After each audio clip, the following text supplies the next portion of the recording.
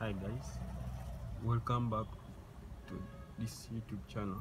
Well, if you know you are new, make sure that you subscribe, and also if you're already familiar with this, you can like, share, comment, yeah, and you can also refer others to come and visit the channel. Well, today I have something for you. All my time I have been moving in this country. Okay, I've gone outside once. I went to Kenya, yeah. But my experience is this: I've discovered languages which are more spoken here in Uganda and also in East Africa. Let's say the world. Yeah, let's start with that. So the most common languages which are spoken in the world are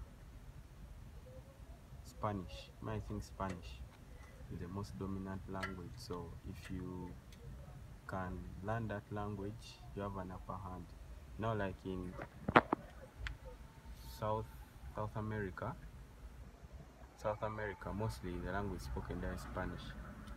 If you continue up to North America, like in the southern part of United States, it's also Spanish. If you come to Africa, countries like Equatorial Guinea, they are speaking Spanish. Then if you go to the northern part of Africa, like around, in fact, Morocco, Tangier, that side, they speak Spanish. So Spanish, to me, it's the most common language, the first one. Then the second language which is most spoken in the world, it's English. Yeah, English. Because well, English, if you look at the Commonwealth nations, there are quite many, especially in Africa, stretching from Egypt, North Sudan, South Sudan, Uganda, Kenya, even Rwanda. Those are French speakers, but they are now adopting English. They are teaching English in their schools and others. So English, I think it's also the second most spoken language in the world. Then in third place we have Mandarin Chinese. That one is spoken in the eastern part of the world in China.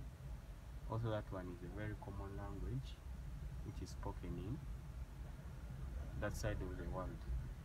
Then another language is called French. French is also a very common language spoken in the world. Like in Africa, the western part, if you go there, the most common language spoken is French. So if you're planning to travel to West Africa, make sure you know some bonjour, comment ça va, that's French. Yeah.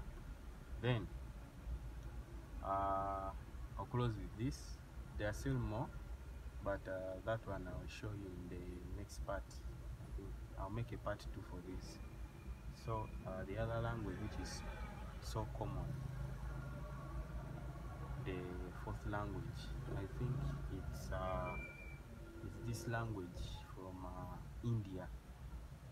I've forgotten the name, but you'll see it in part 2. So guys, that's all I had for you today.